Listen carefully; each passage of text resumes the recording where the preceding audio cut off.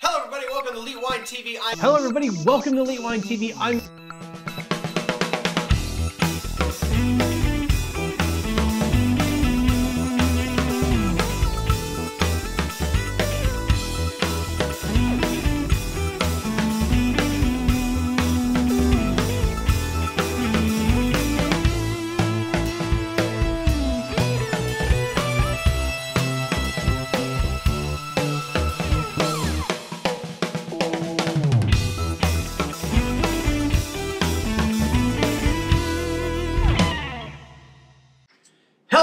Welcome to Elite Wine TV. I'm your host, Mark Fusco, here for a very special edition of the show. So this was supposed to be a live stream. I was going to play all the clips live and all this stuff, but I'm not really experienced with OBS, which was the free software I was going to use. It can do streaming, which is great, but I was having a hard time with the clips not working. So yeah, that's going to have to be another show of live streaming. However, I might be doing a live stream maybe eventually, but it might be before you see this actually, so not sure how that's going to work out. But it's probably going to be at least a Skype call with a buddy of mine. We're going to do some wines, so that's probably going to be next week's episode. Anyway, 11th anniversary episode. You know, if you had asked me 11 years ago if I would still be doing this, I don't know what I would answer. Because, I mean, I started this thing off, well, you know, before we get started, let's pop some champagne, all right? So, I don't have the wine key with me here. You're supposed to use your wine key with this stuff because these little tabs are notorious for not working right. But, here we go. We're going to get some Bruno Paillard popped. And, so if you've been watching the show for a while, you know that I like Bruno Paillard. I tend to get a free sample every year of some sort. I got to meet him last year. I used this as my champagne for the 10th anniversary episode. So if you didn't watch that one, go and watch it. And if you want to watch, so that has his full interview in it. Is, you know, episode 450, the 10th anniversary episode. So make sure you go watch that. He's a badass. So we're going to start off with some legit champagne. I thought about this. I've had this bottle for a few months. It's about 50 bucks retail, pretty much anywhere you want. I kind of think that, at least because I got to interview him, I got to meet him and his daughter over in Provine, that maybe this should always be my anniversary champagne. I mean, he says Bruno Paillard is really good. You know what? And here's the thing. I'm not saying that, you know, in other anniversary shows I won't maybe bust out Krug or something like that if I got the money to do it. But this is 50 bucks, and 50 bucks is about standard. You can probably find some champagne for like 40, maybe on special for 30. But 50 bucks is, you know, that pretty much entry level champagne, and it's all going to be good. So before we get started, cheers to 11 years. And let's do 11 more, or 22 more, or whatever.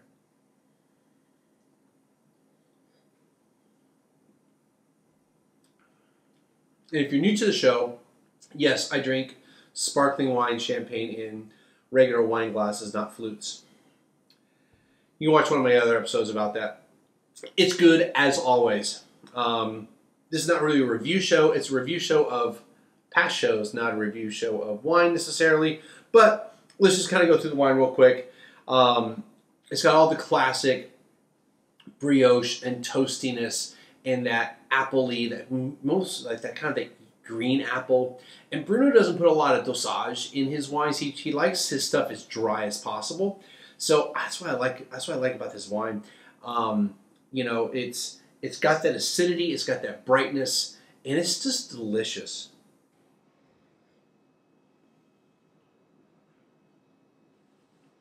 It's 50 bucks.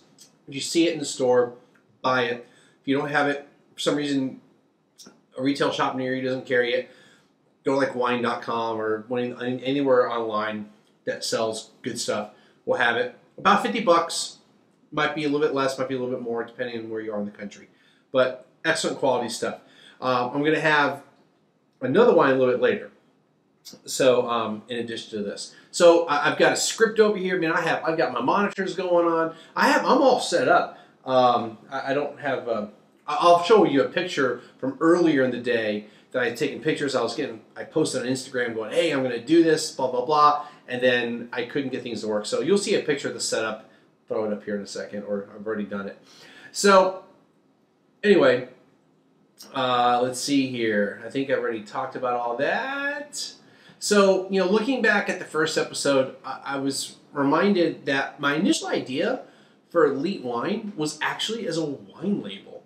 I know that, but I kind of forget that that was really the inspiration of buying the website name, is that I was like, that'd be a cool name for a wine. And I have talked about that as a story, but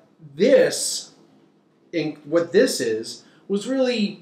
about 2 months later, I came up with the idea of a podcast and making this the diary of my studies. And that was from the beginning. As a matter of fact, early on, it was never part of the podcast. It was never on the YouTube channel. But on the website, I had something called Somm School. We'll get to that a little bit later.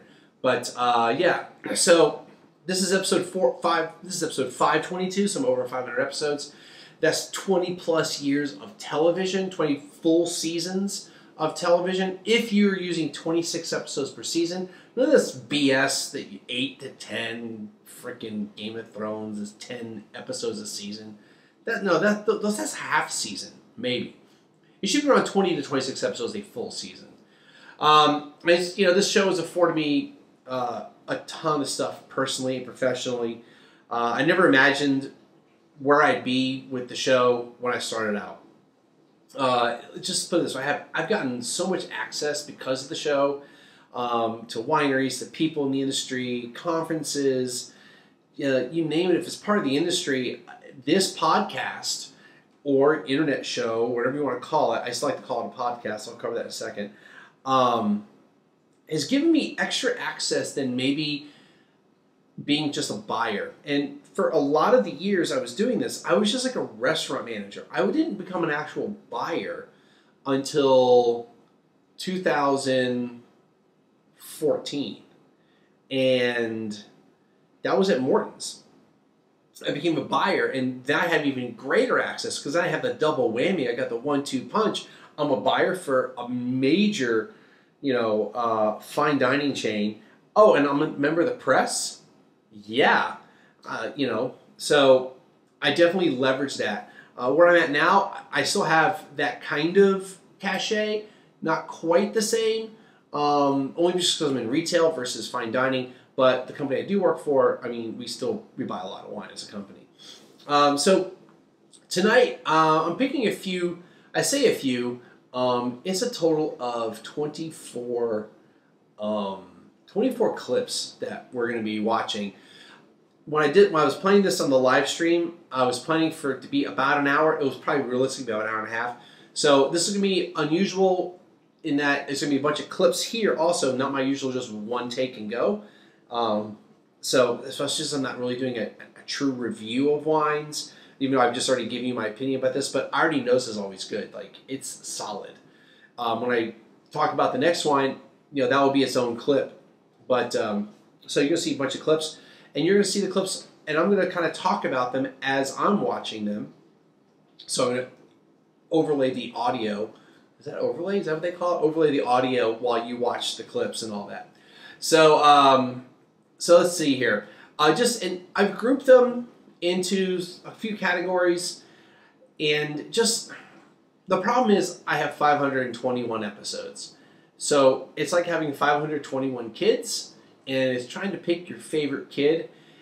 If you didn't pick Joey or Susie, they might think that you don't love them, and that's not the case. So, especially on the interview side, if for some reason I didn't pick an interview and you're watching this and it wasn't your interview, it's not because I didn't think we had a great time and I think the interview was awesome. There might have been something that I kind of really wanted to highlight in those interviews. As far as the wines, sometimes it wasn't really the wine I was reviewing, it was more about the significance of that episode. All right, so let's go start our reviews. why not start with episode 1? So this started off as a review show. I wanted to focus on $10-ish wines because back at the time I was what I could afford. And then actually about a week or two after I started this whole thing, I quit my job. So, and I was doing 5 days a week. So I definitely needed to keep around $10. But over time, obviously, if I increase the budget, I'm spending $50 on a bottle of wine. But it was for a long time $20 to $40. I still try to keep it around $20, maybe a little bit less, maybe sub 15 occasionally. So let's go ahead and watch the first episode. So for the first, I don't know, 100 some odd episodes, I had no intro music. I had really just a boring scroll for it. Hello everybody, welcome to Elite Wine TV. I'm your host Mark V. Fusco, and this, my friends, is the Elite Show, aka the internet's most elite wine program. Yeah, I just did a Gary Vaynerchuk, but you know, he's the inspiration for all this. And this, guys, this is the inspiration for Elite Wine. When I saw this wine at World Market, I don't know if I can really get this done right, but I saw it kind of at an angle. Now, those of you that are geeks like me know that 1337 spells leet in leet speak. You know, the 1 is the L, the 3s are the E's, and the 7 is the T. Okay, so that was just the intro. Yeah, I think it's the only time I ever put my middle initial in the intro by saying it. It's in the lower third always, but I don't need that on. I think it was the first time that I had actually said my middle initial, and the only time I said my middle initial. So I've used a total of 7 cameras over the years. The flip cam was what I started, the flip Mino is what I started with. Then I had the Kodak ZI-8. 3 different iPhones have been used. So I've had the iPhone 11 Pro, which is this one. I've used the 10 for some travel stuff, and I think it was the 7 Plus was the first. Well, actually, I've been in 4 phones because I had one episode with, I think, the iPhone 4. My dad held it, and I was doing tacos because the flip cam had died, and I didn't have a camera until I bought the Kodak ZI-8. So I needed to record an episode. So my dad was sitting about where you're at. Actually, it was a little bit farther over because I was used to sit a little bit farther over on the table, and he was hand holding the phone. God love him. Then the Canon Vixia HF M500, the DJI Osmo Pocket. So I've had a lot of stuff. The Vixia really was the game changer. Really gave me a dramatic increase in quality over even the Kodak ZI-8, even though the ZI-8 could shoot 1080p. I think a lot of times I end up being in 720p on that. And then allowed me to do green screen, which is what I got going on here. And that started by the end of 2012. So it was like 3.5 years before I even got into the green screen stuff. And that was really when I felt like I was taking the show to another level. Before we go on, let's watch a couple of the other clips from episode 1. The other goal of this wine show is that we're going to try to do wines that are under $10. There may be the occasional higher priced one, but we're going to try to stick with under $10. Now this wine, I want you to know I don't have the receipts. Hold on, I'll be right back. So I'm going to cut in here. Even from episode 1, I had mistakes, and I leave them in one take for the whole show, other than a very, very few interviews, and then this will be one of the only shows, some specials and other stuff that are clips, but like straight up reviews, I can't remember any straight up reviews where I cut it up in different clips. Let's keep watching.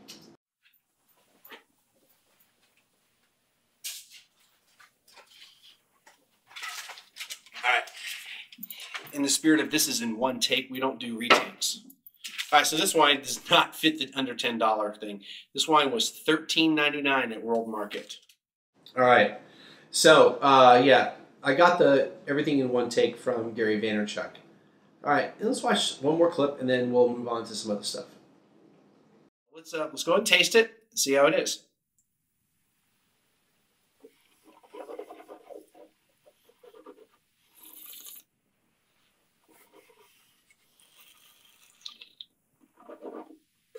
So I don't think I swish as much as I used to, like mouthwash swishing.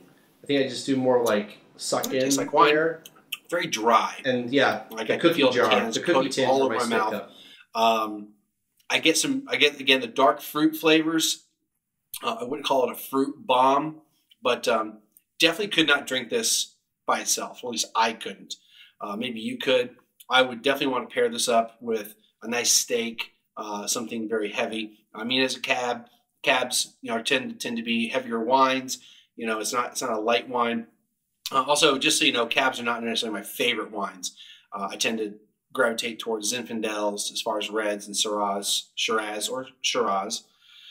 in Australia, by the way. That's how they pronounce it.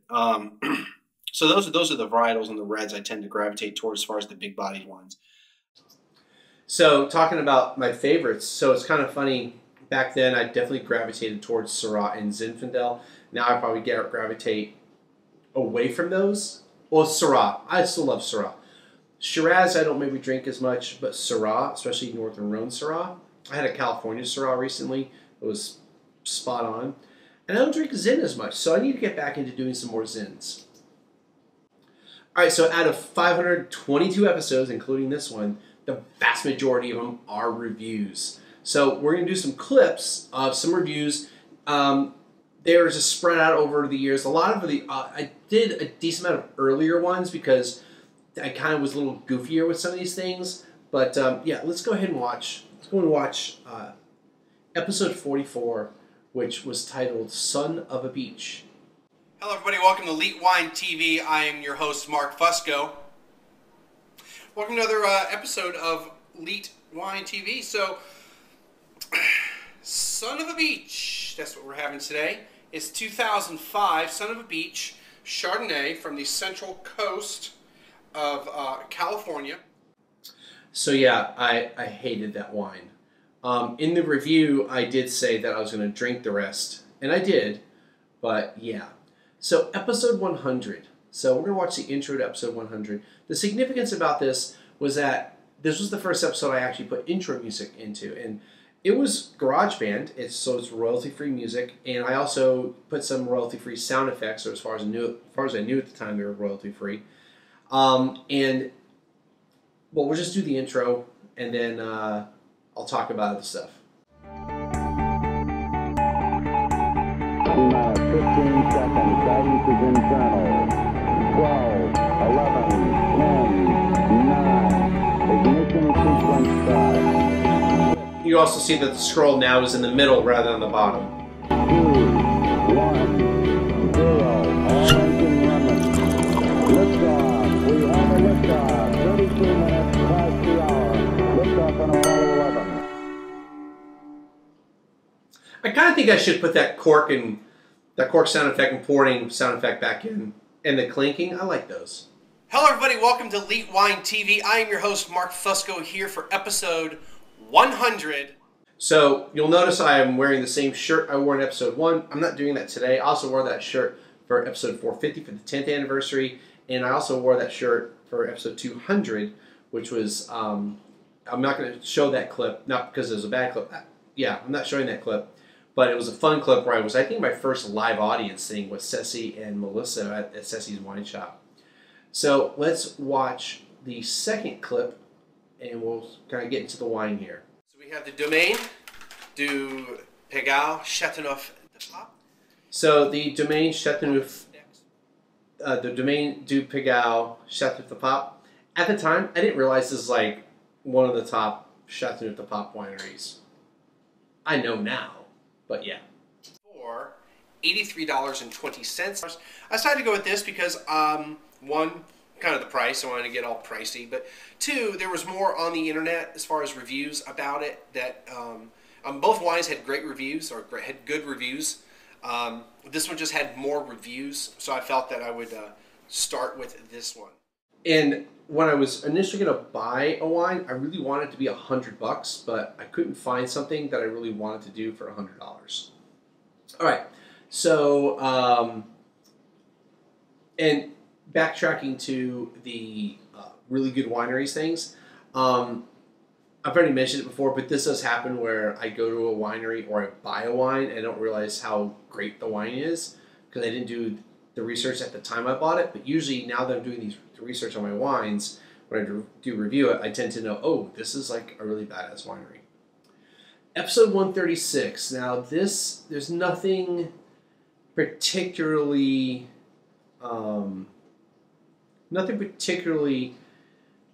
special about this clip as far as like the wine, but well, you'll see. It's okay. I don't think it's really... So you see that look in my face? Because I can hear my mom off to my right. And she's trying to talk to me. And I'm like, what the hell? And I'm like trying to like look to the side. And then here it comes.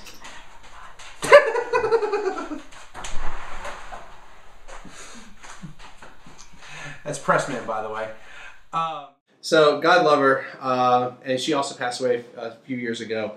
But God love her, she was going to the laundry room because she left the remote for the TV in there. And she stayed in there for another like 5 minutes while I was finishing up the review. So let's skip ahead a few more episodes. We're going to go to episode 255. Now, this episode is called Wines and Wasps Do Not Mix. You know, these little places, these little coastal towns throughout the United States are going to be pretty much the same. You know, I've been all up and down the Gulf Coast as a kid, and they all have that same, not same, but they all have like a similar quality to it. Yeah, here's the comedy action. Anyway, so I'm going to wrap this up because I got the wasp right there, and we're not good with wasps. We'll see everyone again next time. So yeah, I'm potentially allergic to wasps. Apparently I was stung by a wasp, I don't know, like 15 years ago, 20 years ago when I was visiting San Antonio, and I don't remember it. I was given some Benadryl. My grandmother got stung by, I think, the same wasp, and I was given Benadryl and I went to sleep. I have no memory of this. So I'm definitely afraid of wasps. If you watch any of my other episodes where there's maybe a bee hanging around, like when I went to Patton Valley Vineyards back in October, you might see I get a little nervous, but I stay in the seat because bees, those types of bees, usually you're fine. Wasps are the aggressive ones. All right, I just put it because the ending was funny. Episode 346. This is a fun one. So this is a review of the Alchemate, which is a portable breathalyzer. And it's the first time I intentionally got drunk on camera. So let's take a peek at this one. Let's do a shot.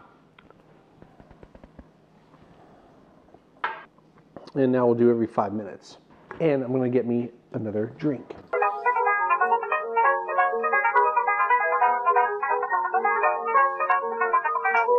So the music I use there is like the Florida Rag. I really wanted to use the Benny Hill theme, but since that's a copyrighted song and I don't have the rights to use it, and I don't want copyright strikes on my YouTube channel, yeah. I bet you if I was just strictly a podcast, I bet you nothing would ever happen because, well, first of all, probably nobody from BBC or Benny Hill ever would have watched this podcast. But yeah. All right, so we're at the 5 minute mark here, and let's see where we're at. I don't feel any different. I don't feel tardy. Wow. 0.104. I've almost doubled where I was before. To the next level, overexpression, boisterousness, possibility of nausea and vomiting, reflexes as far as impairment, reflexes, reaction time, gross motor control, staggering, slurred speech, temporary erectile dysfunction. I'm not going to test that. I thought I'd go that far because it was kind of a funny little side comment. All right, so now we're going to skip pretty far ahead. Well, not that far, but we're going to go up to episode 411. And this was a fun episode because I had a couple friends on that weren't really wine drinkers, and it was more about let's just do an episode about hanging out at the pool. So my friends Christian and Laurelyn joined me, and this was right before I had my heart surgery. So this is 2 years ago. something that I've become to known as. Yes. Somebody who does this. So first of all, let me introduce this little bottle. This is from the region of Mexico, Cate. I'm sure you guys are familiar. Very good, Yeah. solid, Mexican And wasn't beer. this the beer that originated using a lime? Yeah, And you drink because you had to drink it from a can? yeah. Yes. I don't know if that was a San Antonio thing, but growing up in San Antonio, everybody drank Tecate for the longest time. And then Corona showed up. I'm like, what? Get that glass out of here. Get out of here. Yeah. So this is it requires a little bit of preparation. Yeah, you want to fill the rim here with some lime juice. All right. Okay. This is a very special lime juice, and you'll see why when you taste it. Oh, okay. Is it spicy? No. So you get the lime juice there. Okay. You put a little salt, preferably some beer salt. Beer salt, okay. What you got to do is you got to put it right where the little thing is going to drop in there. So you'll see why. You just give it a couple little dabs. Hit Actually, it with the dab. Actually, I want to say the last time I did this was World Cup. Wow. That's interesting. Because I had like a weird Sunday off or Saturday off, and we went to the pool, and we were watching World Cup. Is that 4 and years I ago? want to say that, I want to say that Mexico was playing too. I think they were. Yeah. Hey, they're playing this Saturday. They are. They're gonna win. You want to go somewhere and watch it? Yeah. Okay. So same thing. You drop a little. What is that? This is a little michelada sauce. Michelin. So it's a beer thing. Yeah. Ideally, please go ahead and go to Tabasco. Open it. Wait about half second. Let the stuff go in there. You go as far as you want. I recommend going at least halfway, so then the lime juice and the salt and everything kind of sits in there. wait. No. Or Like drink halfway. Drink about half. Okay. If you can. If you can go the whole way, you get a medal, which is really cool. You ready? Yeah. Ready? There you go. Elite Wine TV. Watch TV. No shaky poo. There you go. You think I got the whole one?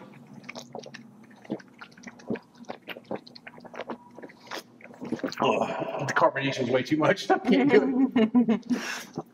I was gonna try, dude. I really was gonna try. I did it to do the Oh my whole God. thing. I think I got about halfway. I think I got about a quarter way. And here's your medal. You just hang it on your neck.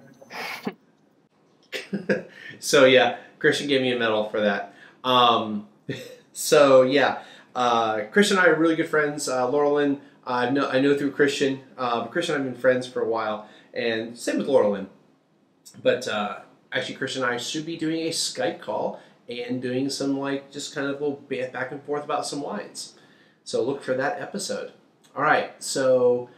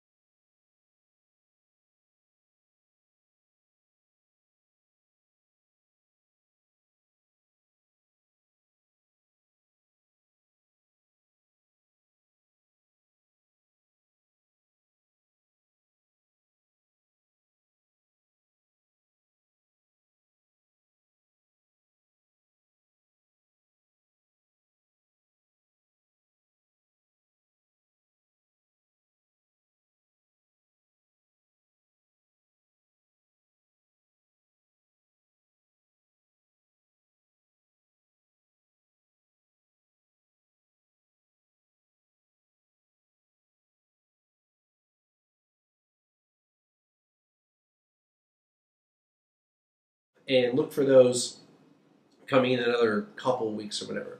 So we're just going to show you the intro to lesson 1, and that's the only thing we're going to show for Somm School. But I started this way back in 2009. I think it was like June, July. I'll put the lower third with what month the first Somm School was.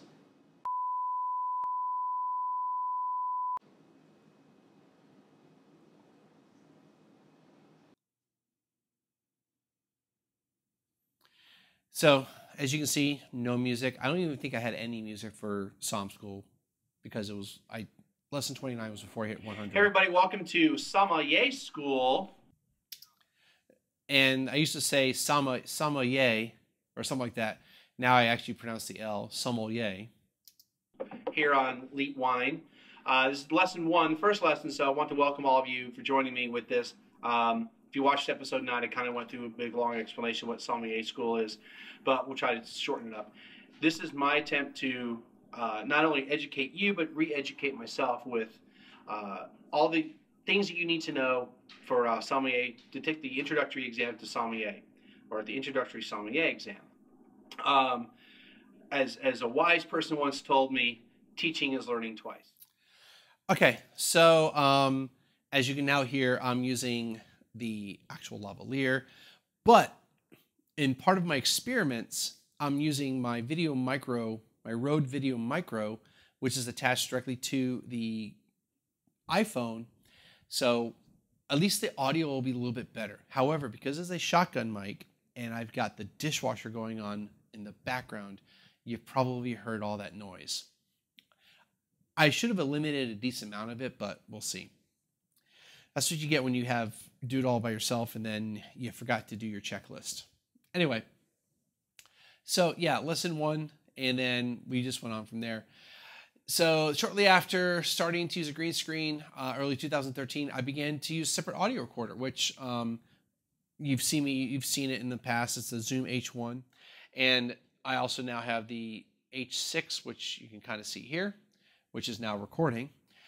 And you know, I really wanted to get up my game because the audio that came from whatever camera I was using sucks. And you've heard it in prior episodes. Matter of fact, what was it? Episode 518, I think it was.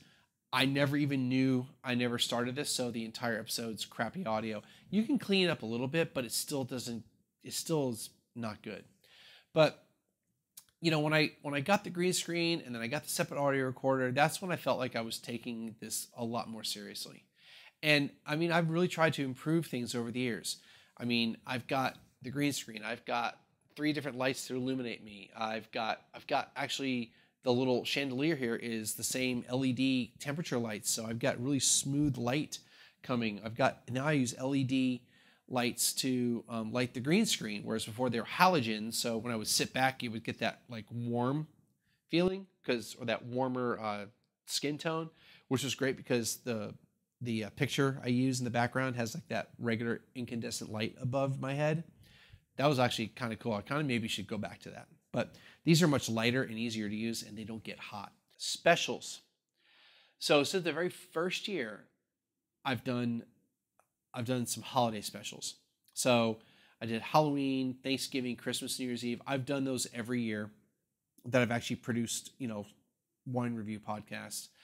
And then I've done some other ones like Easter, Valentine's Day. I don't really do those a lot. I did Easter once, but that was a lot of fun to do that one.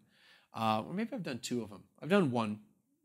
Valentine's Day I did for a few years, but I kind of got away from that because, I don't know, being in restaurants, Valentine's Day is such a turnoff for me.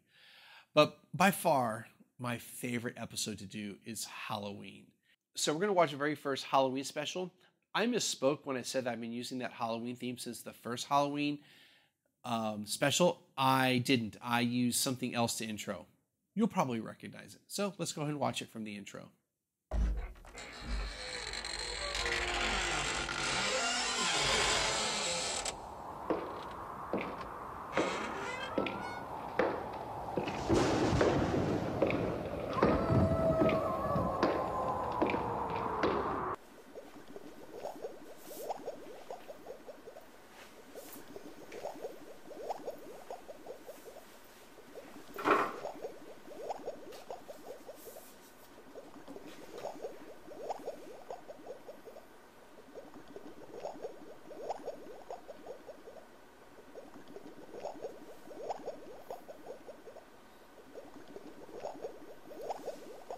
Okay, so my dad's working the chandelier light with regular lights, and we have a little dimmer switch over to the side, and it was just too dark. So I told him to crank it up, and then I was like, it's too light. And so I'm trying to get him to adjust the lights. It was a first attempt.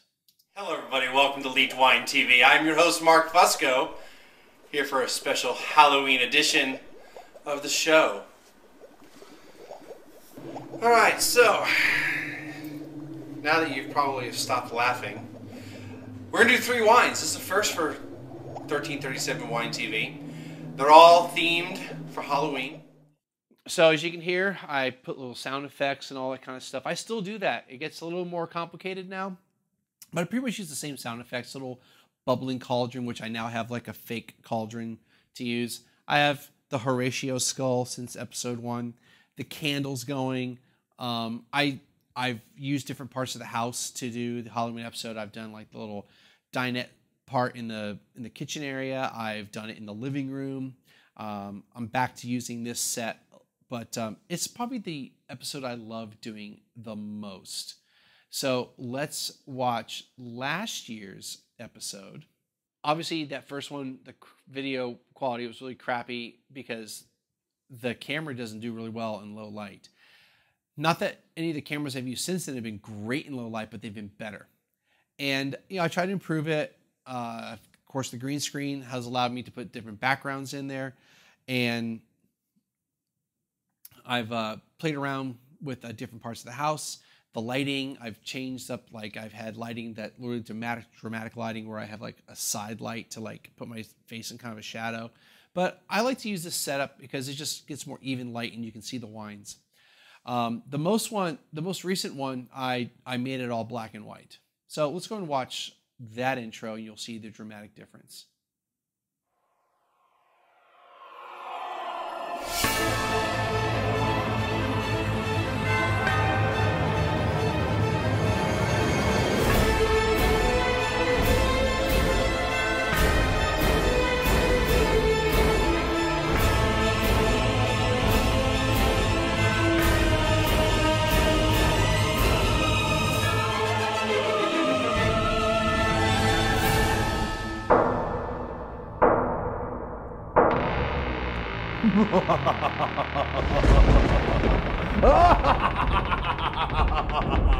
Welcome to Monster Chiller Thriller 10! Yes, this is the 10th episode, the 10th year of Monster Chiller Thriller, the Halloween special. Welcome, everybody. Welcome to Elite Wine TV. I'm your ghoulish host, Mark Fusco. So, yeah. I tend to kind of stumble over my intro on the Halloween episode because it's not like a habit thing. And I kind of just do it on the fly. I got some thumbnails here of episodes 2 through 9. You can kind of see what things have looked like over the years. And yeah, let's check that out.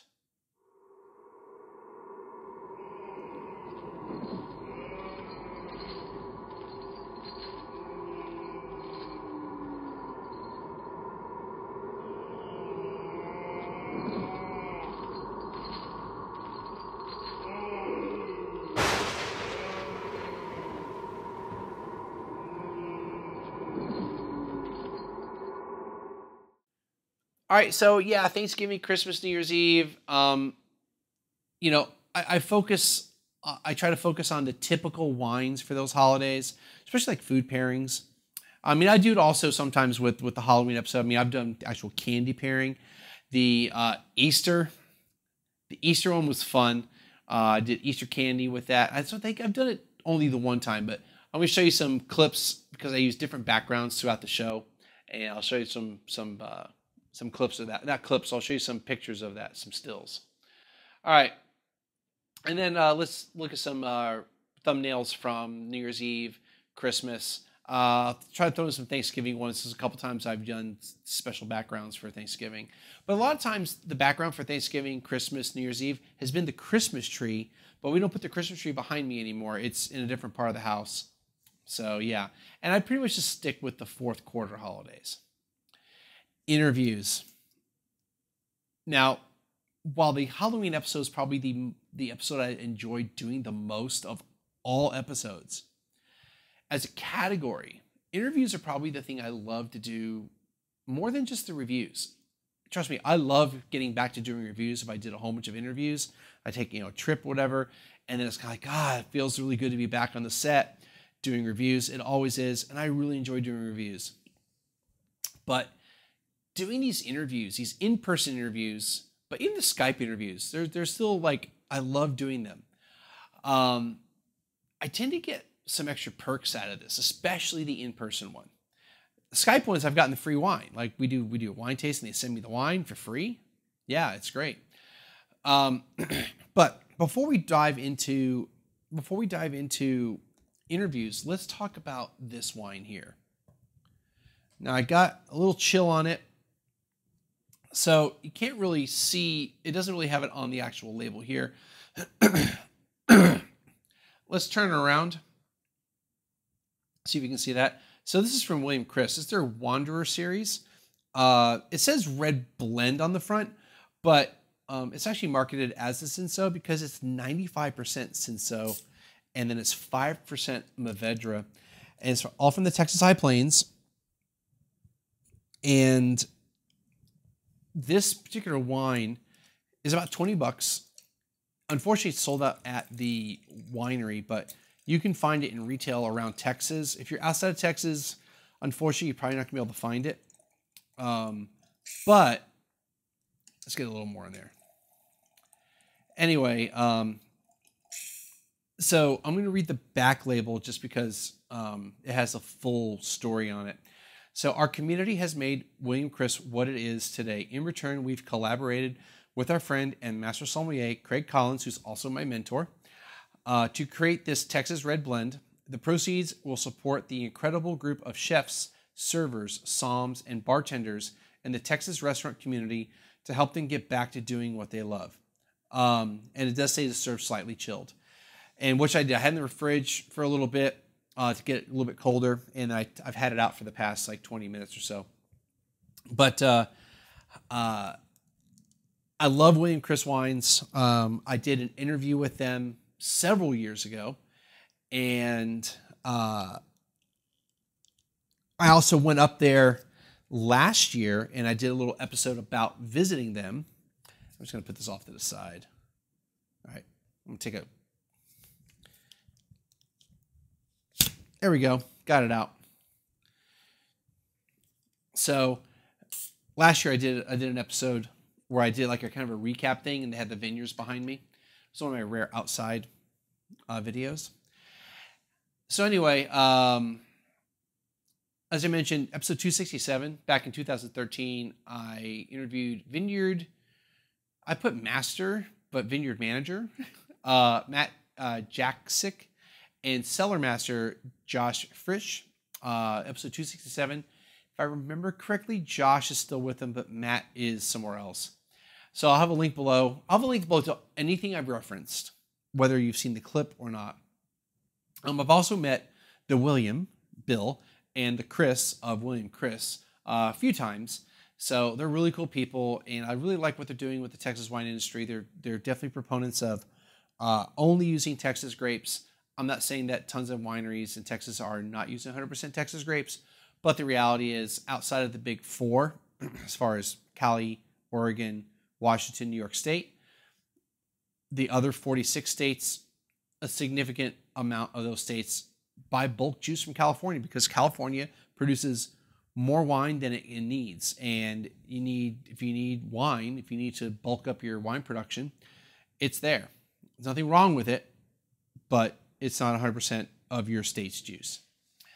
And I do plan to visit them, hopefully when this pandemic stuff is finishing up. And that's what this whole thing is about, the pandemic, the restaurants, bars, and lots of other businesses. But since wine is so ingrained and integrated in the hospitality industry, they want to do their part for an industry that supports them.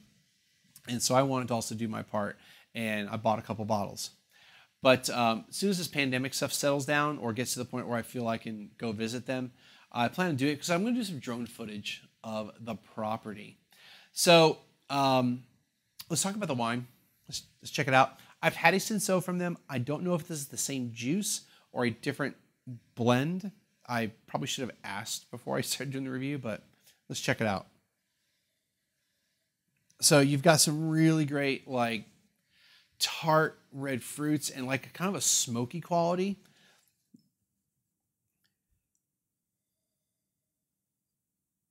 Yeah, just like a smoky quality, a roasted quality, red fruit, kind of a darker red fruit, but it's also bright. It's a bright dark red fruit.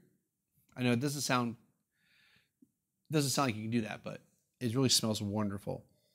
Spice driven, bramble. Smells like the Texas countryside.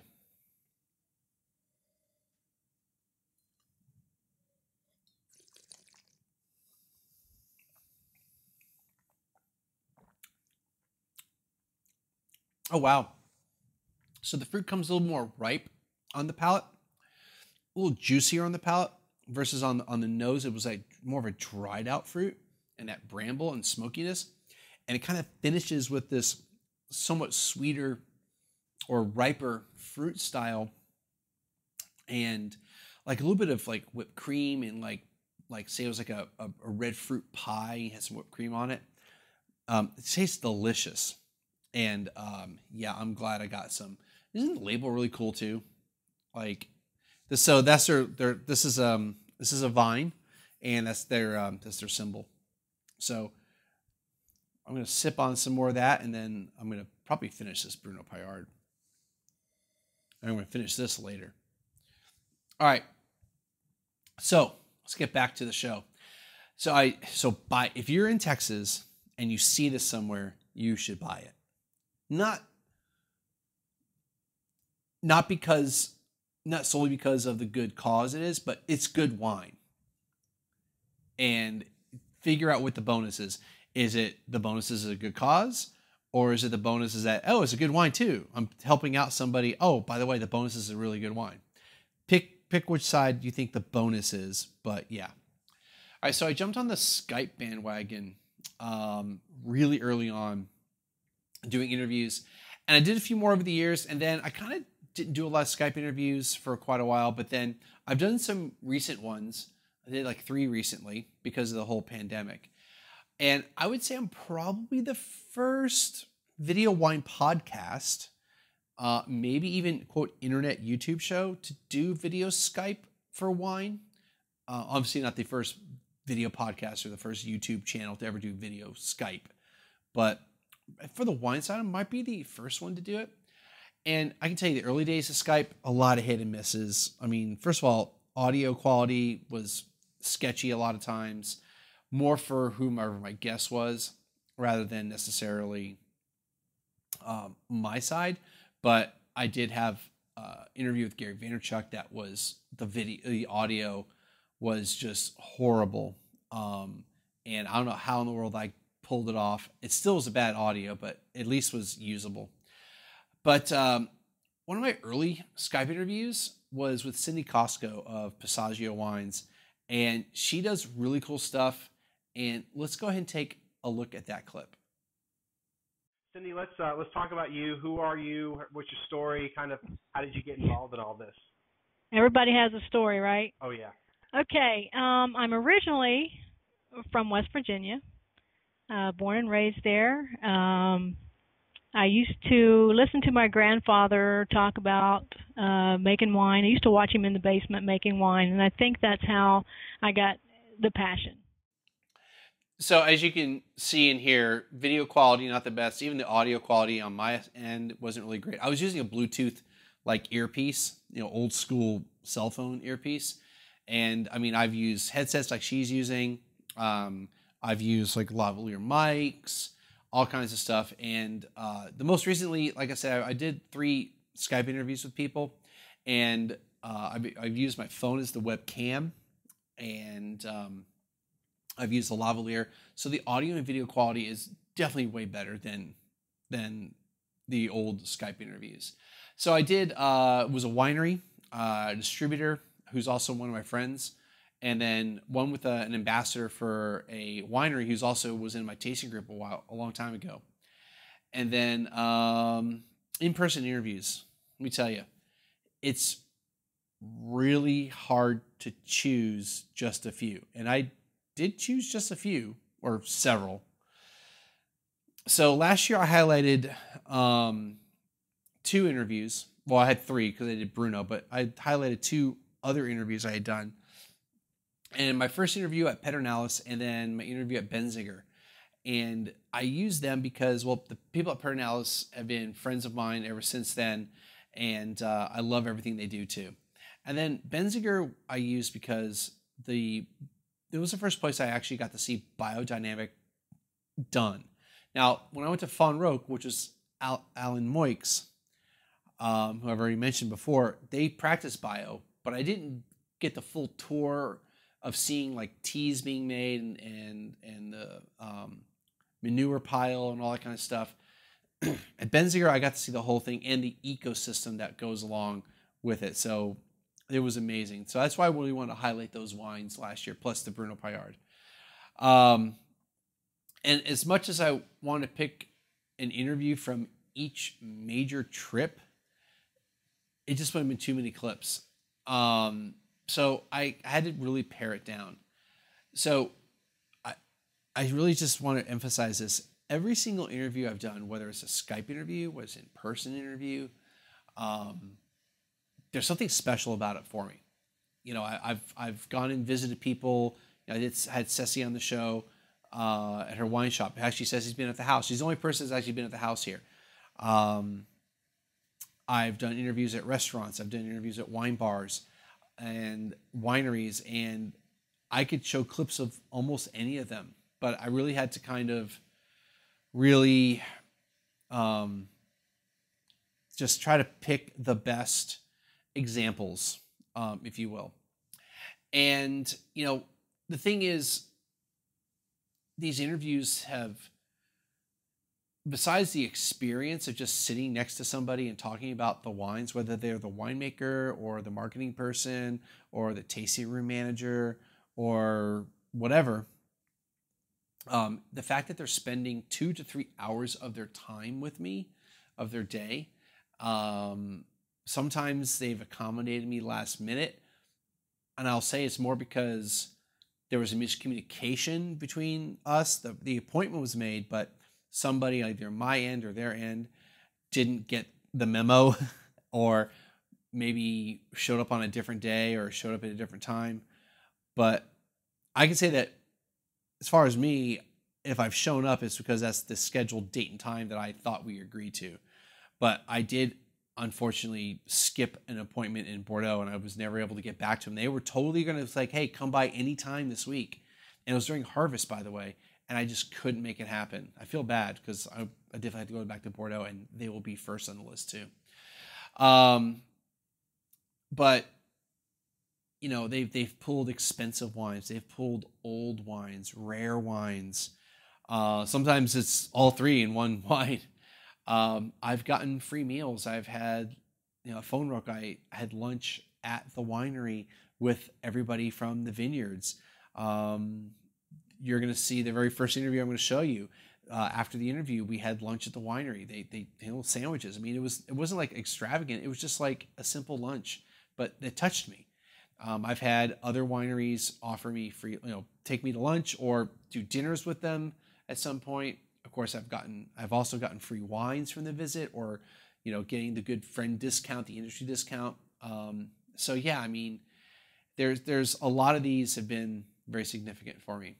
So the first interview I'm going to show you, this is Fall Creek Vineyards. I visited them midsummer 2011, and Ed and Susan Aller are really pioneers in the Texas wine industry. They were the first winery I visited and did an interview, and I broke it up to 3 parts. I used the Kodak ZI-8 for this one, and it was a rock star because it just kept recording. And it's one reason why I'm a big fan of using cameras that are meant for video, not using DSLRs or mirrorless, or even just digital cameras, because they have a time limit on video, on just like long clips. And we're going to see a small clip, and Susan had just joined us. It was just myself and Ed at first, and then Susan joined us a little bit later. And after we finished this, like I said, they made sandwiches. She made paninis, and I'm still blown away by this. And I got to see them many, many years later at their other location in Dripping Springs. We were up in their Tow, Texas. It's spelled Tow, T-O-W, but it's pronounced Tow. And so I met them at the actual winery, and Ed gave me a great tour. We talked about all kinds of cool stuff, wine stuff and non-wine stuff. And it was really cool to see them again up in Dripping Springs. And I also had last year at the Texas Hill Country Winery Symposium, I interviewed their current winemaker, Sergio Quadra. And so I'll put a link to his interview. And that was episode 434. But let's go ahead and watch the clip here from Fall Creek. You know, how the wine industry in Texas has grown pretty quickly over the past 30 years or so. Absolutely. It's, you know. And you'll hear that the audio is pretty rough because I'm using the on-camera mic from the Kodak ZI-8, and it was a lot of echo in the room. Obviously, since then, I've tried to minimize these problems, but occasionally stuff happens. I remember those early days when Jan Estacada and Fall Creek and La Buena Vida were getting this industry off the ground, and it was pretty shoestring because we had legislative changes that had to be made in order to even do this in certain areas of Texas, and we were all very small, and so to realize that we've come to where we're over 200 wineries in the state now, and that many of them are getting quite large and getting national and international renown. It's been a very interesting experience, and there's a lot of excitement ahead, and I think you're going to taste some of that when we get to our next wines down here, because when you see what Texas really can do, the sky's the limit. So as you can see, we had 3 wines at the time there, and we went through a wide range of wines, from entry level to their top wines, and that's the kind of experience I get a lot of times at wineries. Now, I will say that I normally ask them to do, after having wineries do this, where we taste like 10, 15 wines, I have asked them to try to keep it to 2 or 3 wines. But occasionally they're just like, no, let's just do a lot of wines because I'm on their time. I mean, Donhoff, I lost count how many wines we did. Erath, we did like 12 or 13 wines. And you know what? I love when we do that. I love when we do it. But, I don't want them to feel obligated to have them taste me on their entire line of wines. I just say, just give me a couple wines, 2, 3 wines, so, maybe a wide range of stuff, and, let's go for it. All right, so the next episode we're going to do is my Bordeaux trip, which was later that year. That was in September, and I've already alluded to it was during harvest. And this is the Doisy Verdrine, episode 184. So I've already kind of mentioned that I've interviewed a lot of cool people in Bordeaux. And, the few Texas winery interviews I did earlier that year, including the Allers, it was kind of a preview of going to Bordeaux. I had already booked my trip to Bordeaux. So I used the Texas trip to kind of get comfortable with doing interviews and kind of figuring out how I want to film them. And I include this clip with Olivier Casaja, who is the owner of Doisy Verdrine, because he didn't have it in his calendar. But we had traded emails, like I think in May of that year. I went there in September. May or June, we had confirmed everything. And you know what? He saw that I was being genuine, that I had an email and I couldn't find it. He was like, I can take the time. And he did. And that's why I mentioned, like, sometimes they're just like, hey, let's just accommodate you and let's just get going here. Alan Moix, Chateau Fonroque, I've already mentioned it.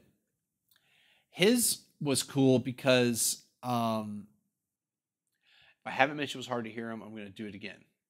So his interview was really cool, but it's really hard to hear him. And there was tons of echo in the room, and the distemper was on outside. So I've already mentioned why the audio was messed up with him. But if you go, the Moix name sounds familiar, but it's not Alan or Elaine. They pronounce it Alan, but it's spelled A-L-A-I-N. His cousin is Christian Moix. Now that name hopefully rings a bell. If not, that's okay. But he's associated with Petrus, which is basically the best winery in Pomerol. And he's also responsible for Dominus in Napa Valley, and they're an outstanding winery in Napa Valley. So when I went out there, I didn't realize who Olivier was or his family. I did not realize who Alan and his family were. It just didn't ring a bell. I was still kind of new to things. I didn't really understand the dynamics of all these connecting the dots. But yeah, if I had realized that, I might have been able to go to Petrus. But I at the time, I kind of knew that he was associated with Christian Moix, but I didn't want to press the issue.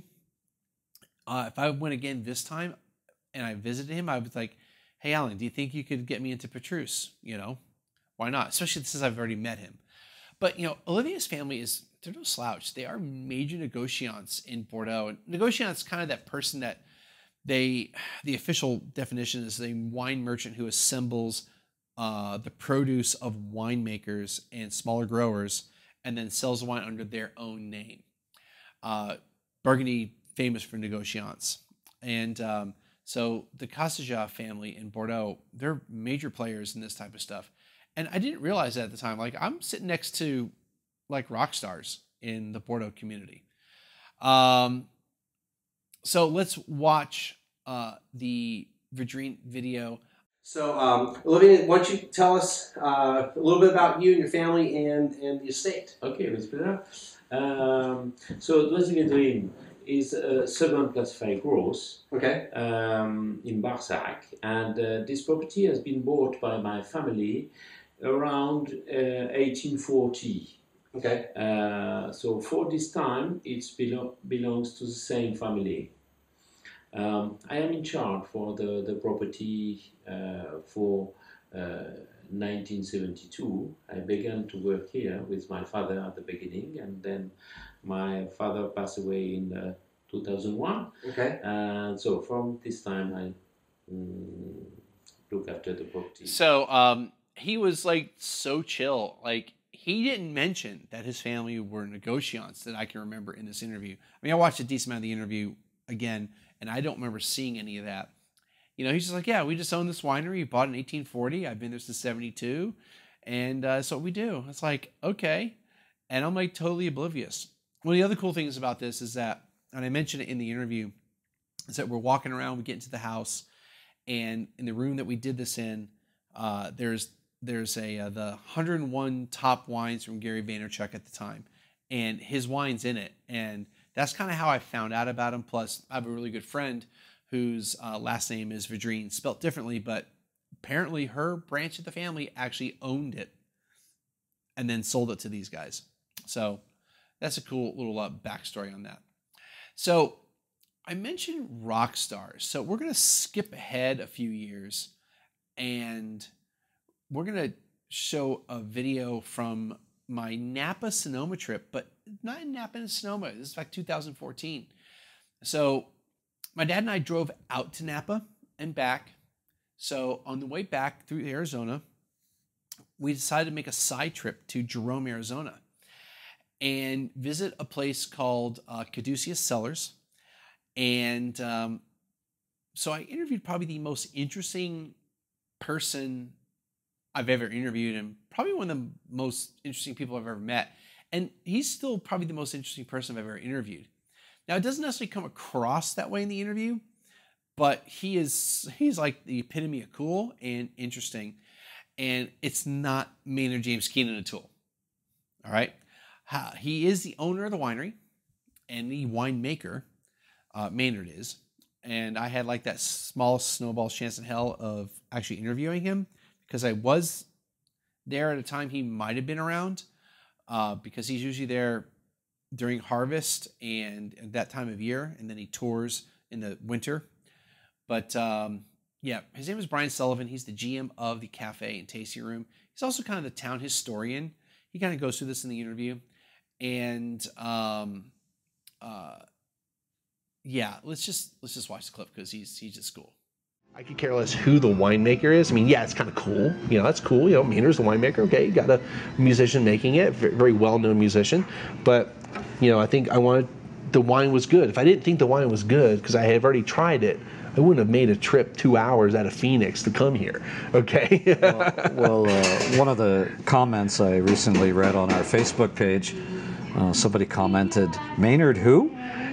She said, "The wine is the real story here." I don't. So I love the fact that Brian put in there that there are people that are like, they don't, like I was, not that it, hey, I know who Maynard is. He does really, his tool does really great stuff. Pussifer and I think Perfect Circle. I may be wrong in that one, but he has a lot of different band projects going on. They do amazing music, but I'm not a fanboy. I'm a fan of the music in the sense that I appreciate it. But, you know, my mindset is when I'm going there because of the wine. If it happens to be a famous person, cool. But I'm not going to go to a winery just because some famous person is associated with the wine, whether they actually make the wine or not. If they make the wine and it's good wine, it's kind of a bonus. Like Maynard makes the wine. If I remember correctly, Pink is actually the winemaker for her wine. And I don't remember I think Britney Spears makes a wine. Same idea. Like she's apparently the winemaker. But you have a few people that actually are the winemaker and they're celebrities. So, and Maynard probably the first one really to do that because he's been the winemaker since like the late 90s. But yeah, I just want to interject on that is that's why I went there because the wine's good. And yeah, there was a possibility of interviewing Maynard. It would have been really cool, but let me tell you, Brian was also cool. Yeah. Care who made it. Just yeah, exactly. You know, the wine is good, and it's something that nobody in our industry, as far as the media side of the industry, really talks about. Yeah, there's people in the know. I mean, I'm sure if I went to somebody in Wine Spectator, they would probably know. Yeah, they make wine in Arizona, but it's something that's I seek out the new, the different, and the interesting. That should be probably my tagline instead of your elite wine resource. Right. But that's what I look for. I look for stuff that's new, especially new to me. Things that are interesting. This is interesting. Jerome I never knew about this. Jerome is interesting. You are fascinating. Oh, thank you. Okay, you are perfect for this. Okay, you're a fascinating person. The wine is fascinating. The story's fascinating. Yeah, Maynard's fascinating. Okay, yeah, but the fact that we're making excellent wine here in the desert is why I really wanted to make that effort to come up here. Obviously, the clip is more me than him. So I really encourage you to watch the interview because Brian goes through the history of the town, his history. And how he met up with Maynard and all the stuff, the wines we drank. But I used this part of the clip, part of the episode, because I really wanted to emphasize why I visited the winery and how good the wines are. So this wine's really good. I've been sipping on it. So you guys at William Chris, you're doing excellent stuff. Okay, so I'm going to do one more interview clip. You know, it's really hard to pick these interviews, like I've already mentioned. You know, I've interviewed a ton of people, you know, master somms, winemakers, other somms, bar owners, restaurant owners. Dave Mulligan, who's a bar owner up in Dublin, like Ireland. He's probably like the second most interesting guy I've ever interviewed. You should watch that interview. It's episode 507. He basically resurrected an illegal Irish spirit. So yeah, so we're going to do one more. And this is last year in Germany. I visited Dr. Losen and I got to interview Ernst or Ernie Losen. It's Losen, not Lucen. And, you know, I drove directly from the airport in Dusseldorf to the winery and in the Mosel. And his nephew Daniel is who I met. And then we went to some vineyards and then we went back to the winery. And Ernie still hadn't shown up yet because he was taking a flight from England and his flight was delayed. And luckily, after all the, like, you know, Daniel, like, give me the tour of the vineyards. There was no winery to tour because the house we're at is more like a tasting area. They actually make the wines elsewhere in the Mosel. But Ernie shows up about 7 or 8 minutes into the interview, so we hadn't gone too far into it. But he's an also character, interesting guy, and he pulls no punches when he talks about winemaking and his view on the wine industry in general, and he's just honest, which is great. So luckily, this clip is not overexposed. I did the cardinal sin of sitting in front of a window without having sufficient light, and it was a cloudy day that day, and the sun finally showed up when we sit down for the interview. But luckily, this clip, everything is pretty much okay in the exposure. We tasted a wide range of wines, but the star of the show, which was the last wine, was their Prelat Bernauslese, and let's just watch it because the story is so cool. This is now the Erna Prelat, which is our most finest vineyard. You have been there, you know. Yeah, we have. Yes, there. We It is saw a that. small vineyard. It's only 4 acres, you know, the whole vineyard, and so we are the largest owner there with 1.5 acre, more than 1.5 acre. And I told you about the 3 microclimate factors. The Prelat has the perfect 3 microclimate factors. It's 100% south facing, it's 100% steep, and it's only on the river embankment, very low elevation. Right. But the Prelat is the only one which has a 4th microclimate, you know, and that is, when you saw, it's completely surrounded by these massive cliffs, you know, these amazingly massive cliffs, you know, I don't know, and that probably protect the vineyard, you know, like an amphitheater, you know. Right, yeah. And this gives the wine, I mean, it protects it from cold winds and so, you know, protects the whole vineyard. So that makes the vineyard. There you go. Oh, yeah, here you go. You see, it's like a microclimate, you know, like an amphitheater, you know. And that protects the whole vineyard from, and it's 100% south facing, close to the river, you know, very low elevation, you know, 100% steepness, and then these huge, massive cliffs, you know, which surrounds the Prelat, gives it a 4th microclimate, and that is basically the warmest vineyard. First bud break every year, first, you know, flowering every year, first variation, you know, every year, you know, and so, yeah, and the story in this vineyard, you know, was the bishop, you know, the prince bishop and archbishop of Trier, you know. He traveled on the Mosel to his residence to Trier. That was 1066. 1066 was another famous number. William the Conqueror had been going to England. 1066, no? And he had been traveling on the Mosel. And there was a big castle on top of these cliffs I showed you, you know, a huge robbery knight castle, you know, from the robbery knights, you know. And they thought, oh, it might be a clever idea, you know, to kidnap this old bishop. He was the most powerful bishop in these days, and the richest too, you know. Let's kidnap the bishop, you know, and ask for a big fat ransom, you know. So they kidnapped him, put him up to the to the castle. But it seems that the bishop didn't have too many friends in the residence because the ransom was never paid, you know, never showed up, you know, and they have been feeding this guy for 1 year or more, you know. Nowadays you would say a bad investment, you know. Right. And then the people have been so upset about it, you know, that they never get the ransom, you know, that they tear him up to the highest tower and throw him down there, you know. And that is where he ended up, you know. And the legend even says that they tear him up a second time and throw him down a second time, you know, because they had been. So yeah, it was a hardcore story, and they were so mad they threw him off twice. They killed him dead twice, and you know the wine was awesome, and it wasn't something they had planned to pull. But I was like, hey, tell me the story about the Prelat, the Prelat or the Pralet. And Ernie in German tells Daniel basically, hey, pull the wine. And it was like the current release. It wasn't like an old version, but still delicious wine and rare wine, definitely not cheap. So I need to mention that, you know, I think I've talked about this a bunch already, that I've interviewed a ton of people and they're interesting and everything's been really like special for me. But I wanted to mention a few ones that I'm not going to use the clips just because the show's going to get way too long if I use all the clips. But let's kind of go through some honorable mentions, if you want to call it that. So Christian Palmas of Palmas Vineyards. He's not the winemaker, but he's the guy that's responsible for all the technology. He's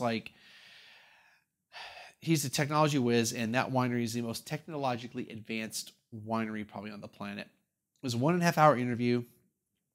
He provided me with some really cool graphics, and I had some really cool pictures of the dome, which is they project their fermentation information on. And we had several wines. There was a food pairing with each, which is basically the experience you get when you go to the winery. And that's what they do in 2014. I don't know if they changed the food now, and one of the cool things about him is I'm setting things up. He goes, "Yeah, I know who you are. I've watched your stuff before I got there." And it wasn't because he looked me up. He had knew who I was when I contacted them. And he made us another comment because I had since we drove, I had my whole setup except for the green screen. And so I have all these lights and these tripods. He's like, "Wow, you're way more professional." I don't remember what term he used, but you got way more stuff than CNN, I think, or MSNBC, or somebody had interviewed him, I think, a few days prior. And they're just the regular, granted, their camera's huge. I have my Vixia at the time. But yeah, Dr. Bob Young of Bending Branch in Comfort, Texas. So another Texas pioneer, and at least in the later generation, because you got the Allers are some of the OGs. His work with Tanat here in Texas is legendary, honestly. And then he uses this process called flash détente. And it's also very notable because he's the only one in Texas that owns this machine. He actually owns it. One of them, only very few people in the United States that use it. And he doesn't hide the fact that he does it to give himself more concentration. It could also help do some adjustments with the wine. And I appreciate that he's being very transparent on it. And you know what? The wines are really good. My West Texas trip last year, Kim McPherson, Jason Santani, the winemaker at Llano Estacado, VJ Reddy, grape grower out there in Brownfield, and then of course Neil Newsom, and another great grower out there. These are all badasses. Kim, VJ, Neil, they're part of the OGs.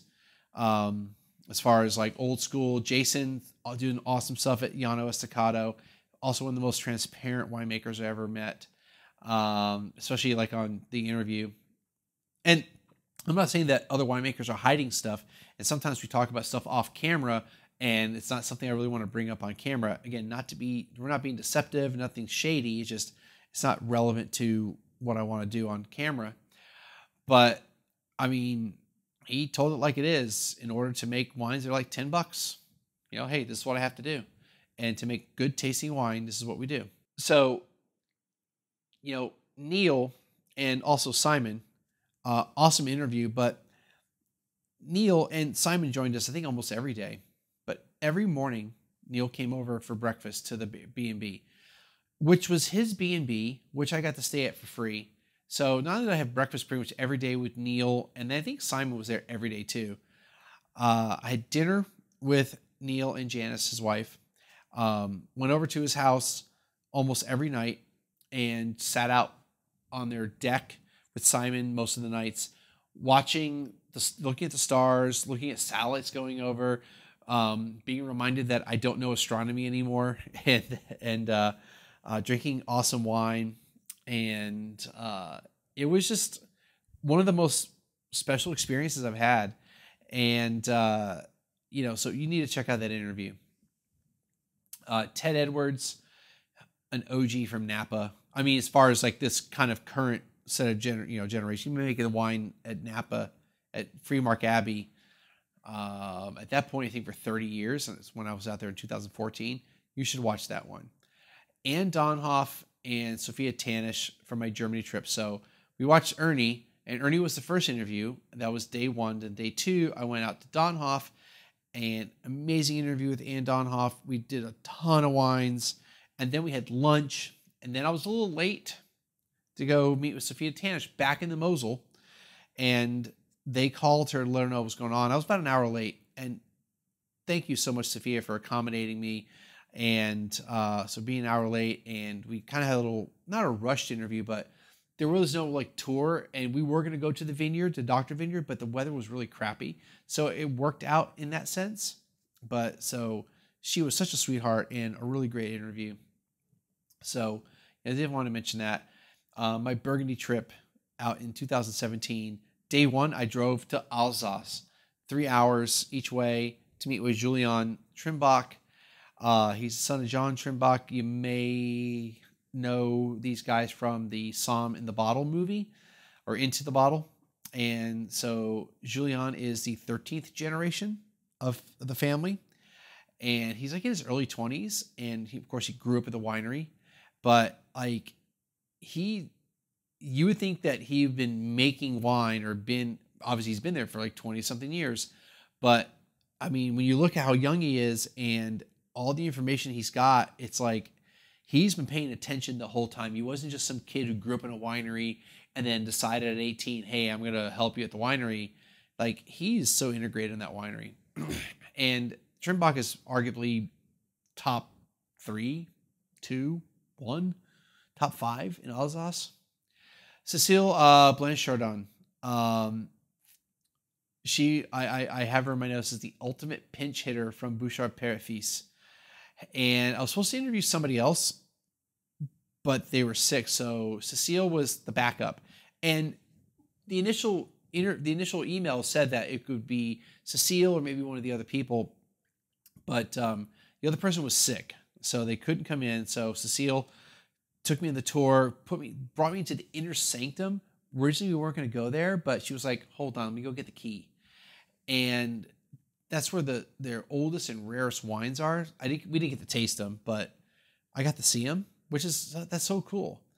And Gary Horner, the winemaker at Erath. Erath is one of the core 4 wineries of Oregon, of Willamette Valley. And while Gary wasn't the original winemaker, he's been the winemaker since like 2003, I think it is.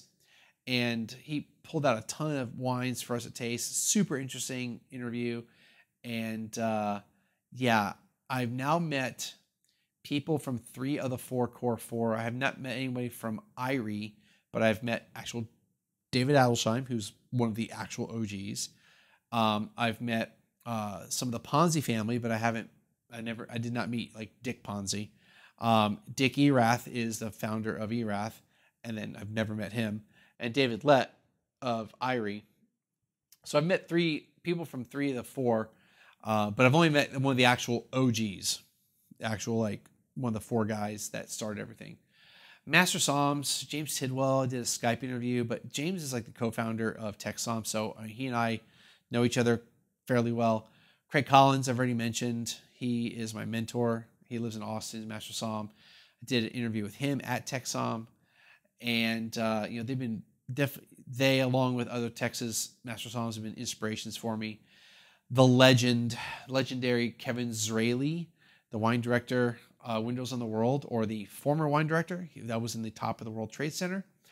He's also owner of a wine school with the same name. And, obviously since I interviewed him several years ago, he wasn't at the towers when they came down. But we went through some awesome Brunellos that day in Houston. Joe Bonacontri and Jeremy Parzan. Joe owns Luce Restaurant. It's a restaurant that my dad and I will go to fairly frequently. And we consider him family and friend, and he considers that with us. Jeremy, also a friend of mine, has a blog called Do Bianchi, and I met him through Tech Somm.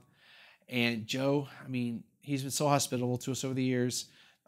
We've gone over there for holiday dinners. We've sat at the family table. So he gave us extra food one year during Thanksgiving, like stuff we didn't even order. He was like, here, have it. Like, he's just been awesome. Jeremy, I've already mentioned Do Bianchi. He's his wine blog. He's an awesome guy. He does consulting. He's an educator, good musician, and hopefully one day he and I will get the jam. Already mentioned David and Julie Kulkin, Pedernales, they're brother and sister owners, and they're really great friends of mine. And, I can keep going on. I've done 50, 60, 70 interviews, whatever. and every single one have been special. Conferences. So I've gone to a few conferences. Obviously, TechSomm I've done every year, almost every year. The San Antonio Cocktail Conference, I've been there like 5 years in a row. And then last year I went to Provine for the first time, and I went to the Texas Hill Country Winery Symposium last year. Also went this year. Most of the conferences, I don't really have like great video content of them, but like this last couple years, I've actually had some pretty good video content from conferences. TechSomm, I don't really ever do anything with them. First, because when I first got there, they're like, no video on property. Okay. And then the past several years, I've been a volunteer. And while I take pictures and maybe shoot like funny videos, it's never been for the show, because that's not what I'm there for. I'm there to volunteer and make sure the place helps. I'm not there to make sure. I'm there to help them execute the conference. So I don't want to like be distracted by that. But what I'm going to do is I'm going to show you a clip from Provine, and it's going to be my intro to day one, and then just you'll see a kind of a not a time lapse, sort of sped up version of what the conference looks like. So let's go ahead and watch the intro to day one. And I'm using this really because it allowed me to use a piece of equipment that automatically tracks you, my DJI Osmo Pocket, and I really wanted to highlight that. The intro actually shows episode 1 and episode 400, and then it goes every 10th episode from episode 10 to episode 390. I thought it'd be kind of cool to show that intro because you can get kind of a sense of how the show has progressed over the years. And yeah, let's watch the clip.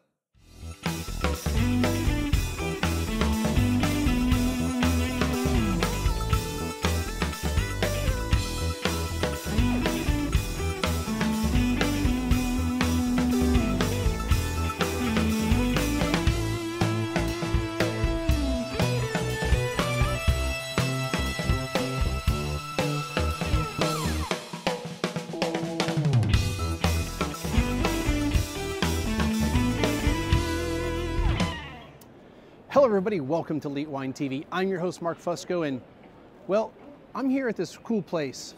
It's in Dusseldorf. First time ever. Welcome to Provine. This is my first time here at this trade show, the trade fair as they call it. Pretty overwhelmed. I'm in hall 17 right now for day one. This is day one coverage, and this place is massive. So I was a little dramatic, but yeah. And as you can see, there's guys already setting up. I kind of like snuck into that little backdrop because I got there like super early. But you can tell there's other press people there, and with like regular video cameras, and they got gaffer tape going on. They're like being all professional. I got my really thin portable tripod with the Osmo Pocket. You know, I'm definitely not at their level, but yeah. And so we're gonna also watch another clip. And this is going to be sped up 2 times, and it's using the Osmo Pocket, and so you can kind of see what one of the halls look like. And this is also from day one. And there's no audio with this, otherwise it's going to be like chipmunk sound. So I'm talking about what I was doing at that point, and then I'm like, well, let's show the rest of the hall. And what's cool about the Osmo Pocket is you can triple click the button, and it will turn and it doesn't stop recording, which I think is a great option.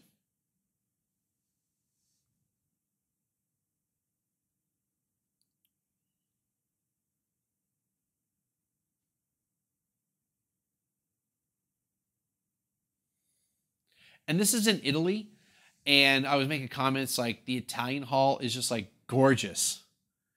I'm not saying that the other halls didn't look good, but the Italian hall I think was the best looking hall of all the halls. And I was like talking about like leave it to the Italians to have like the most badass looking setup.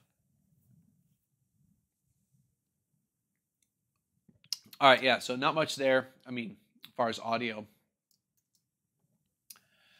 And then we're gonna finish the show off with a couple random clips. So last year I had a drone footage, and that was last fall. I went to Oregon with a Willamette. And I shot drone footage at almost all the wineries. I didn't do it at Erath, but I did it at all the other wineries. And the clip I'm going to use is at Cinsault-based, which I actually had to go back over the weekend to get the drone footage because the day I went, the weather was not good enough to fly. And the other wineries, the weather wasn't really that great on a lot of the other wineries. At Patton Valley Vineyards, the weather was really good, but I wanted to use the Cinsault-based because I think the footage was probably the best looking of the footage. Nicolas Shea, the weather was pretty good that day too, but you see me going up the hill in the intro for them. So it's about 2 minutes, and this is just the raw footage from the drone. I didn't do any, I did a little bit of color correcting on it, but this is just the raw footage of the drone. So you'll see I'll stop and start and things like that. So I'm coming from the back end of the winery, and I'm kind of going towards the main road. And so they've got two major areas of vineyards here. And this is normal speed. I didn't slow it down, I didn't speed it up. I really worked hard to have like really smooth flying when I do the drone. When I know I'm going to use like that footage. Obviously when I make some turns and things like that, I'll like do quick turns. But it was just like almost perfectly clear day that day. Calm winds. The sky was not a cloud in the sky. Like in the background you see mountains. That's not clouds.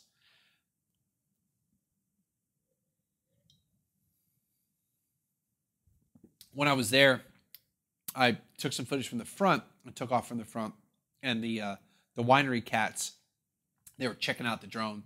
They were like, "What's this?" I had to kind of shoo them away because I didn't want them to mess with the drone. I remember telling Allison about it.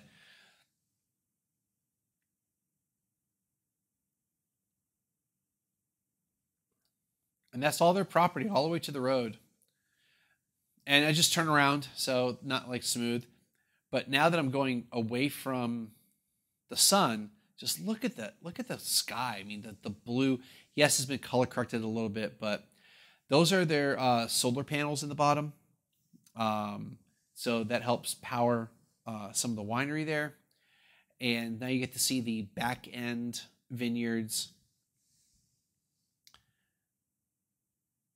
This is probably the best, just continuous drone footage clip that I had, where you can really see everything in a really decent amount of time.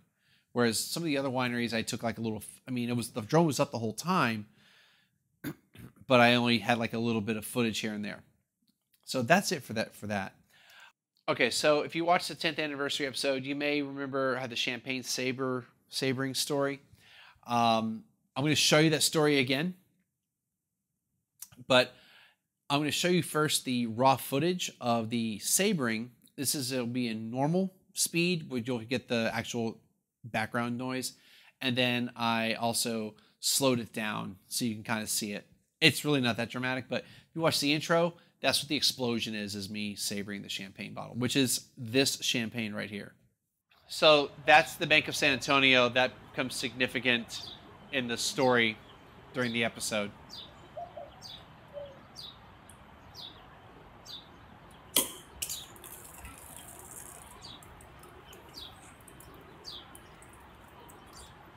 All right, so you may have heard me say yes at the very end there. That's because the first bottle I used on this shattered in my hand. So I only had one more bottle to use, and it worked perfectly. We thought we had the footage of the shattering, but we didn't. So I was really disappointed I didn't have that as a blooper reel. So here is the sabering at 50% speed, and then after that, it'll be 25% speed.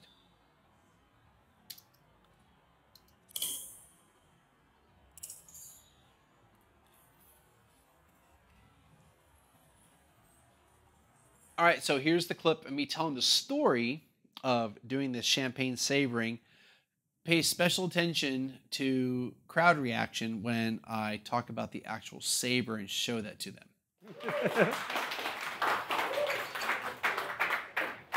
He's a fucking badass, all right?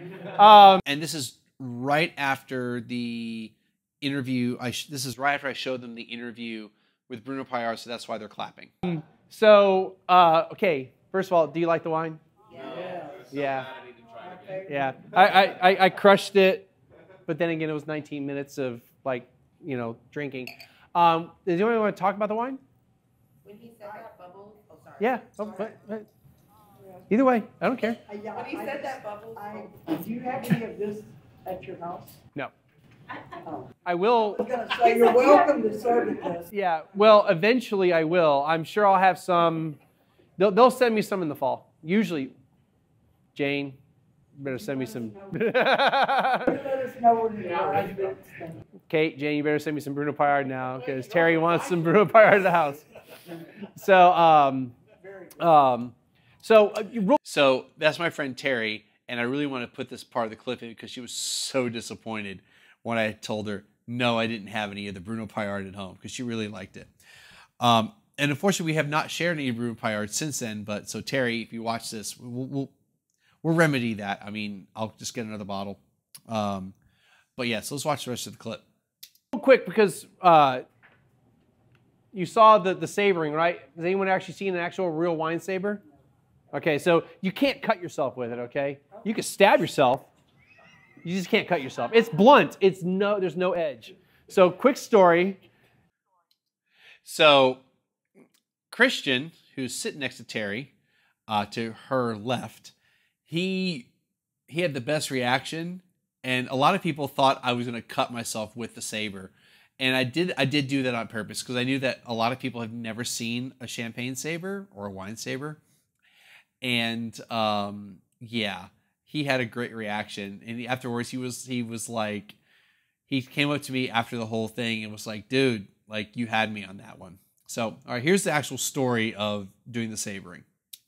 This was actually kind of funny. So you saw that, you know, we did that, and I put the little, like, you know, like explosion and all this stuff. So that took, what, about an hour total? We filmed some stuff, and then we took a break because it was actually raining, and then I wanted to look at what was happening. I wanted to look at the footage, and Dad was cameraman. And then I was like, well, let's reshoot the stuff. And so we reshot it, and we were done, and it was me and Dad and Scott. And so again, thank you, Scott, for letting us use the area and use here. It was just like a regular day off for me. It wasn't even after like tasting group. And so we're done, and we're putting stuff away. And the security officer walks in. He goes, yeah, you see, there's some guy like walking around, all black, walking around with a sword. Like, that's me. Like, I literally kind of said it just like that. He kind of looked at me like, yeah, I'm savoring champagne. I don't know what I said. He kind of looked at me like, well, okay. And that was about it. And he left, right? And then two more dudes, the suits show up. And they basically say the same thing. I'm like, yeah, it's me. And they looked at me, and they're like, well, you almost had 911 called on you. I'm like, what? So I don't know, you couldn't tell unless you were watching or paying attention. But so I was outside that front door, coming from that direction, and in that corner is the Bank of San Antonio. So can you imagine a guy walking around with a big knife? I know this is Texas, and since 2017, it is perfectly legal for me to walk around in public with this. Just so you know, open carry of large knives in clubs. Did you know that too? You can have a club too. Anything longer than 5.5 inches as of, I think, like September of 2017. I looked it up. But you're standing in front of a bank dressed all black, big knife. And you're standing here at this corner, and you kind of stand, and you kind of walk, you kind of turn. Oh, I mean, go back because there's somebody in the shot. They don't know that. They keep doing that, and yeah. So yeah, I almost got 911 called on me. Yeah, it was kind of funny.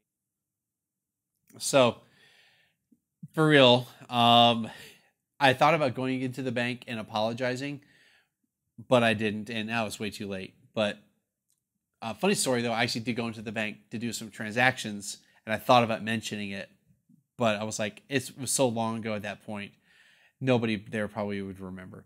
Anyway, so that's it for the clips. So let's just kind of wrap this up. You know, it's really impossible to compress 11 years into this time frame. I have no idea what this episode is going to be finished at. We're at 2 hours and 4 minutes of me actually recording, and very likely this is an hour and a half episode. But yeah, especially since I cover a wide range of show types and I have all these different types of clips, and I just have so many. If it was just reviews, it'd be a lot easier just to pick like reviews that had like some funny like stories and backstories, which is what I did do. But I knew I needed to like kind of leave room for other things. And, you know, it's all the extras that I've been able to do that make these 11 years like that much more special. And those of you that have watched the episodes, I don't care if you've only watched a few, if you've watched a ton of them, if you've somehow watched all 522, wow, I don't think anyone's actually watched all of them. But, you know, if you're a friend of mine that's just been supportive and maybe you don't watch the shows, but you're watching this one, you only watch like a few special ones, thank you. It's been an amazing run. Thank you to all the wineries that have accommodated me, whether I've interviewed them or I just did a regular visit, you know, just an industry visit. Anyone I've interviewed, no matter if they're a winery, restaurant, bar, Skype interviews, to the people that send me free samples, to the people at the wine shops that have helped me, to Underground Cellar and Somm Select, where I buy a ton of wines from. You know, everybody that's somehow associated with what I've done, a huge thank you, because without you, I couldn't do this. And, you know, I've worked really hard on this. I've done what I can to improve things. I'm really pissed off that I completely hosed the first like half hour of the show, but at least that microphone that's attached to the phone should be halfway decent audio versus just the phone. Because I know it was recording it that way. But, you know, I've worked really hard to get the show to where it is. And I should have asked people to do it at the beginning. But if you are watching this on YouTube or on iTunes, please subscribe if you're not already a subscriber. Let your friends know if they're into wine that this is the coolest internet wine show podcast that's video out there, in my opinion. And I'm being totally egotistical about this. I'm usually really humble and like really like, nah, I do. Yeah, no, right now, maybe it's because I've had a little bit of wine, but I know I do good work and I really would appreciate some more subscribers. They'd be awesome. Like, spread the word. And I'll have links below to every show that's mentioned, every, you know, whatever show I've mentioned, there'll be links to those shows for the website. Feel free to watch them. If you're on YouTube, you know, I have playlists that are for interviews, reviews, specials, that type of stuff. So you can go into the playlist and search that, or just search on YouTube. If you go to my channel, you know, the channel page, and there's a search bar, you can type in the search. You can type in the search term like Bruno Paillard or William Chris or Erath. Especially because I have, whether it's the title or tags, you should be able to find anything on my own channel. Everybody's channel has this. Feel free to hit me up on the socials. Though right now I'm in study mode. As you can see, I've got the study beard going on. This thing should be epic next year, depending on what month I take the actual advanced sommelier exam. If you want to support the show, besides just watching it and telling your friends to watch it, there's a PayPal link in the description below, whether it's the podcast or YouTube or the website. You can send some ducats my way. There's links to equipment that I use for the show. Those are affiliate links for the Amazon. If you buy that, I might get like 5 cents or something like that. There's some type of commission. So yeah, you can totally support me, or just, you know, just watch the show and tell people about it. That's the best way to support me. Subscribe to it, however you want to subscribe to it. Get your friends to talk about it. I don't need this on anymore. And yeah, we'll see everyone again next time, either with a wine review or a Skype interview. Cheers.